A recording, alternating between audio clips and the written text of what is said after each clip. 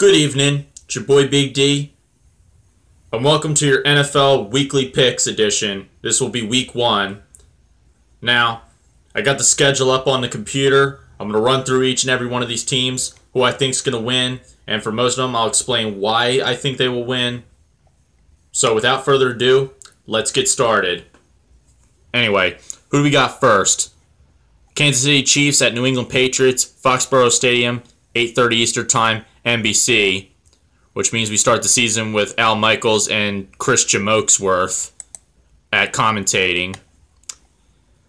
Yeah, I got the New England Patriots winning, and here's why.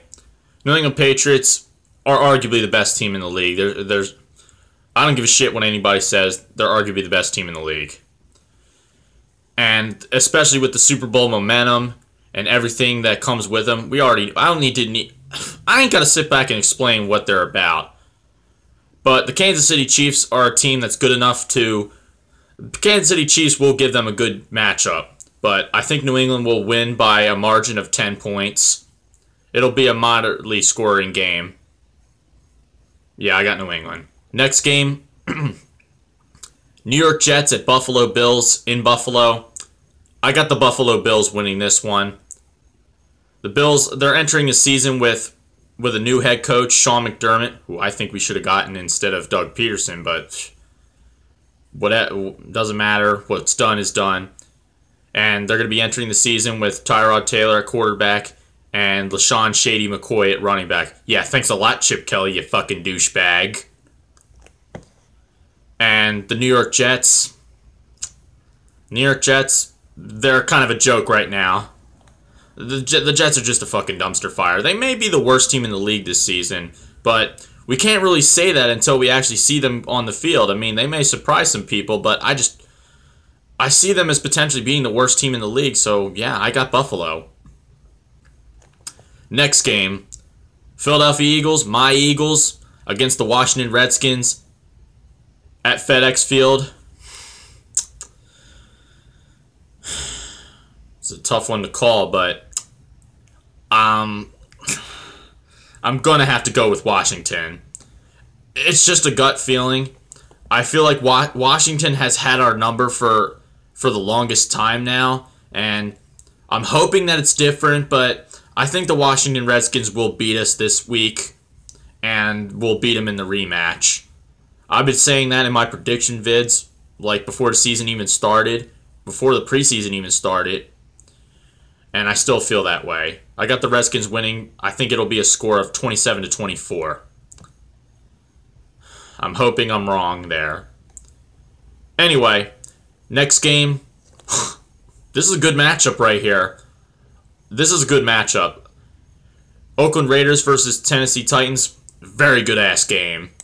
I got the Oakland Raiders winning this game. It's a game that could really go either way. It could go in Tennessee's favor just as easily.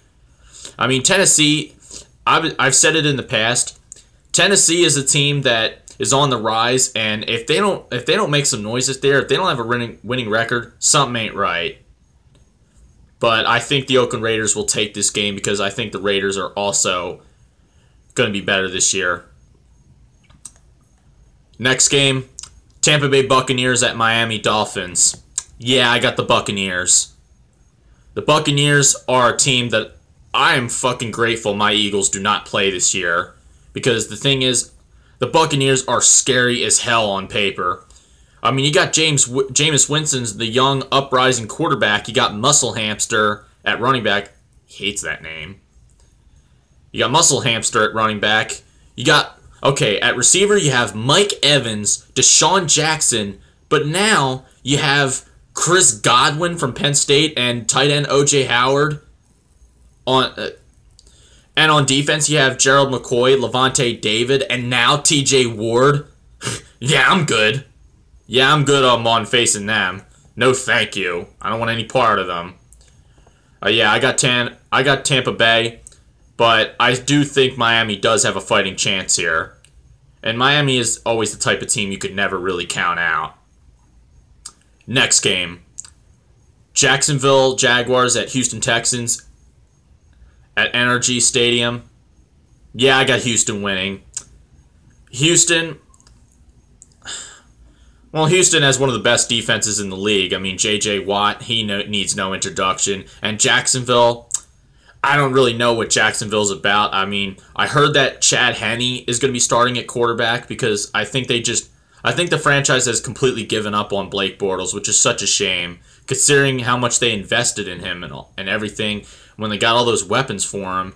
And now they got in a defense to balance out the offense, which was pretty damn good in 2015, and now he can't do shit. It's such a shame. And Jacksonville is one of those teams I hope succeeds, but I kind of have Houston winning this game. Next game, Arizona Cardinals at Detroit Lions in Detroit. I got the Lions winning this game. The Lions' offense, in my opinion, is scary good with Matthew Stafford and Jim Bob Cooter. I mean, Arizona is no slouch either, but the Lions' offense is scary good, and you can never count the Lions out. Even if the Lions get beat the whole game, they can still come from behind and win. They've done that a lot last year. And on defense, they got Darius Slay, the most underrated corner in the NFL, in my opinion. So yeah, I got Detroit winning that game. Next game, Atlanta Falcons at Chicago Bears at Soldier Field. Pfft, yeah, Falcons. Next. Baltimore Ravens at Cincinnati Bengals in Cincinnati. I'm going with the Cincinnati Bengals here. It's always a good matchup. They've always played each other tough. The Bengals have a pretty decent matchup versus Baltimore, and I think they can win this one. Now, the Bengals are a very talented team. The defense is known to be very undisciplined, especially with Adam Jones and arguably one of the dirtiest players in the game today, Vontaze Burfict. I think Cincinnati's starting to get sick of his shit. And on offense, you have Andy Dalton, who's not very good, even though we made him look like Peyton Manning last year, and you got A.J. Green. To be honest with you, I think they need to make a change at both coach and quarterback. Marvin Lewis, he's basically a lamer version of Andy Reid when he was here in Philly, though we are 0-2-1 versus him with Reid, but that's neither here nor there. And the Ravens, well, they kind of fell off ever since they blew a 14-point lead versus New England, not once, but twice in 2014. I was pissed off. I wanted Baltimore to win that. I fucking can't stand New England. I will always hate New England. That is never going to change. But I think ever since then, not to mention followed up by the myriad of injuries in 2015 and everything that's happened, they've just not been the same. Maybe they'll turn it around. I don't know. But anyway, I got Cincinnati winning this game. Next, Pittsburgh Steelers at Cleveland Browns. Pfft, yeah, Pittsburgh. Cleveland is a joke. Next. Indianapolis Colts at St. Louis Rams. No, not St. Louis Rams. Los Angeles Rams in Inglewood. I kind of have the Rams winning. And the reason why is because Andrew Luck is not playing for Indy. And speaking of Andrew Luck, people often say that I look like Andrew Luck. I've had family members say I look like Andrew Luck, and I believe some people in the comments section have said I look like Andrew Luck, and said I should get an Andrew Luck jersey and be an impersonator. I'm not going to buy any other jersey other than an Eagles jersey. I'm sorry, it's just not going to happen. And the Rams also could surprise a lot of people considering the fact that Wade Phillips is the defensive coordinator. So yeah, I got the Rams. Next game, Seahawks at Packers in Green Bay. I think Green Bay wins because the Seahawks and Packers, it's usually the home team that wins. Last two times they played in Seattle, Seattle won. Last two times they played in Green Bay won. Panthers at 49ers. Yeah, Panthers. I think the Panthers come back this season. I think they're going to be an 11-5, 12-4 team this season. I think they just had an off year. It's like Chris Jamoke said during a Sunday night game versus Pittsburgh when they were losing week 3. He said, the Panthers have not had 2 consecutive winning seasons, and it's a trend that still exists even today, but I think the Panthers turn it around this season. But I got the Panthers winning this game.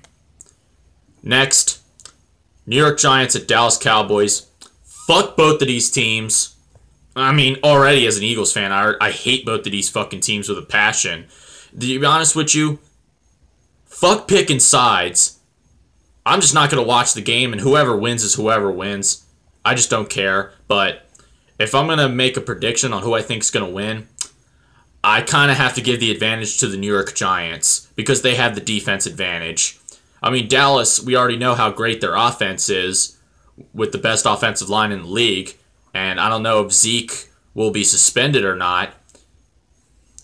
I mean, if Zeke's suspension is upheld, if it stands, then that's a major blow to their offense. I got the Giants winning that one, but it's a very close one. New Orleans Saints at Minnesota Vikings. Yeah, you got the New Orleans Saints, one of the best offenses in the league. New Orleans, one of the best offenses. Minnesota, one of the worst.